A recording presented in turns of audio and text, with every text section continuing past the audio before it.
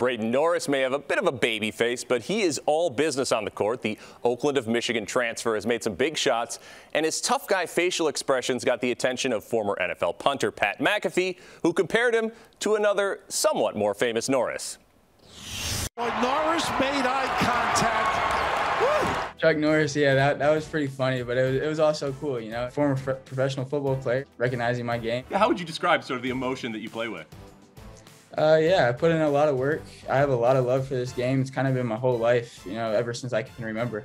I've been around the game with my dad. You know, I'm trying to enjoy and soak in every moment of it, but just the whole atmosphere and the environment. I have 3 little brothers, and my dad is a high school coach, so it was the first time my whole family has been at a game since I played at Oakland. So it's been a while. So, you know, seeing them in the crowd, it meant a lot to me, honestly. It was pretty emotional, you know, after the games. What has it been like being sort of in this controlled environment bubble in Indianapolis? It's been tough, but, you know, you got to overcome that stuff. Great things usually come out of things that are difficult. What has been the toughest part about it?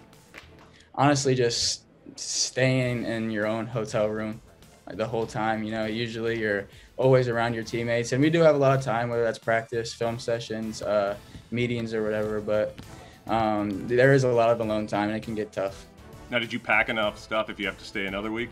Oh yeah, definitely. We planned on being here, you know, all the way until the end. Let's go, family on 3, 1, 2, 3. Gotta love the confidence. The Ramblers have been in Indy since before Selection Sunday, almost 2 weeks ago. They can't go out on their own per NCAA protocol, but they have been able to do a couple of fun events like visiting the Indy Zoo, and they even got to do Top Golf. And Brad, Braden has that confidence golfing as well, saying he and teammate Tate Hall are the best golfers on the team. Now, Norris actually lost to Hall at Top Golf, but he brushed it off, saying it's not real golf.